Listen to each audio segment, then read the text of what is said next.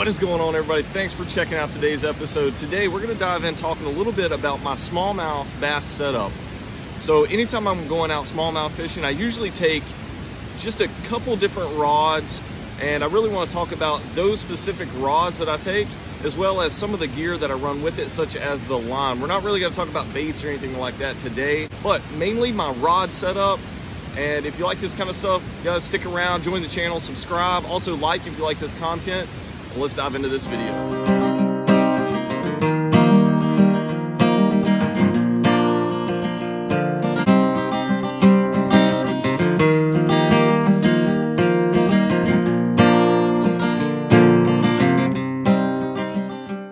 Okay, so when we're talking about a smallmouth rod setup, the reason I like a certain type of rod, and mainly a spinning rod for smallmouth fishing, is because the smallmouth, you know, typically aren't going to get as big as a largemouth bass, so you're not going to really need a super heavy power rod to pull those things in, and they put up a good fight anyways. So being able to use this light, medium power spinning rod is going to give you a lot more fun. It's going to add to that action that they're going to give you, and it's just a awesome rod to use. So let's talk about rod choice first. So the length of the rod, I usually like to stick around 6 foot 6 inch all the way up to about a 7.2 rod, and I think that is just perfect for me. It's going to be good for fishing off a kayak, boat, as well as doing bank fishing. So I like to do all of those. I really like to get out and wade fish for smallmouth. I like to be in areas of current where I can really walk out into those rocks,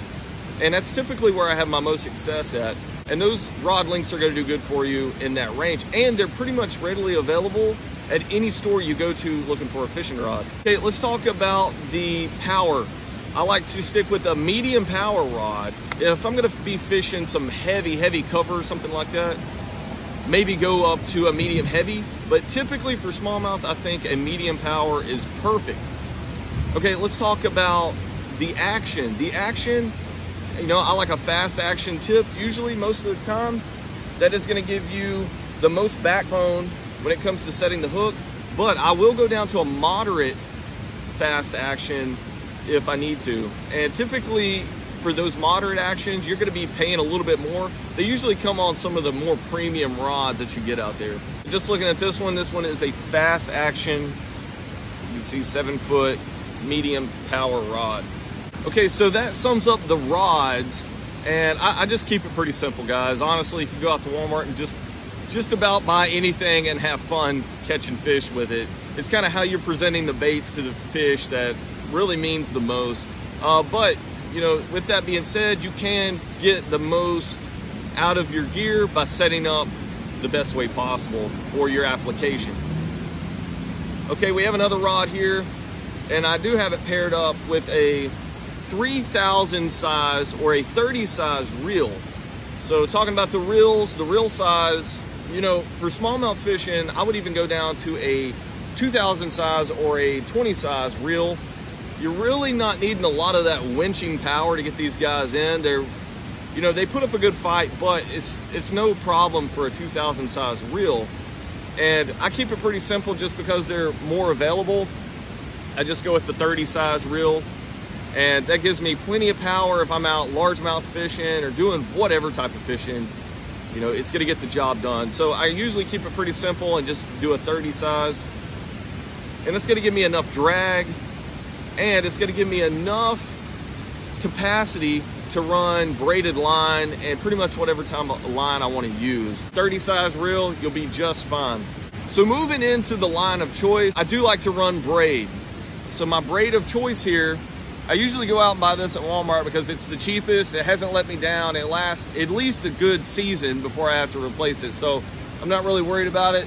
And I get this Spiderwire Easy Braid, and I usually get it in a 15-pound test, and then I'll match that up with a 10-pound fluorocarbon leader. But if I'm doing a lot of bank fishing, I would run a 10-pound test braid if I wanted to. That would give me a lot more castability, and I could cast this thing probably another 20 yards further than I can with that 15-pound braid. And you wouldn't think it would cause that much drag, but it actually does.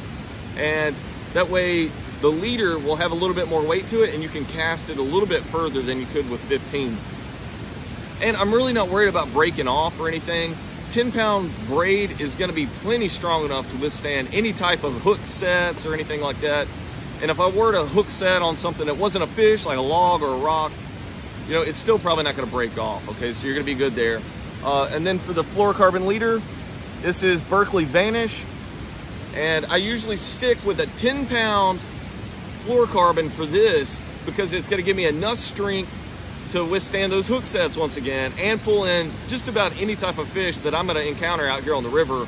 And if I'm out there doing largemouth fishing on a lake, it's gonna handle that just fine as well, because I'm typically gonna be doing some type of finesse style fishing while I'm doing that. So I'm not gonna be really fishing a lot of heavy cover if I'm planning on doing that. So I said 10 pound, you know, I would be tempted to go down to an 8-pound test if I was fishing something super clear where the fish might be a little bit more finicky and have the potential to actually see this. But 10-pound test isn't that big, so I would feel pretty comfortable doing just 10-pound tests all the time, keeping it kind of standard.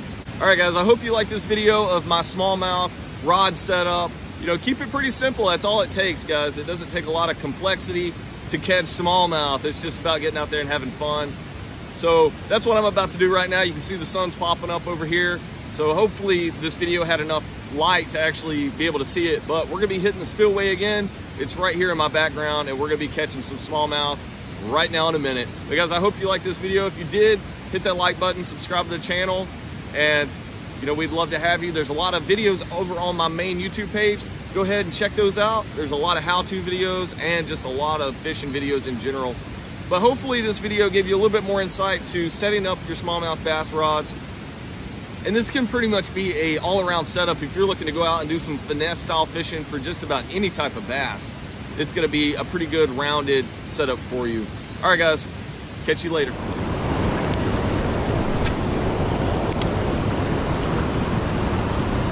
There we go. As soon as I hit the freaking water, right in that grass line. Come on, don't break off. Don't break off. I think it's a pretty good one right here. Another, oh, that's a smallie. Pretty good one. All right, bud, stay on. This is a pretty good one right here.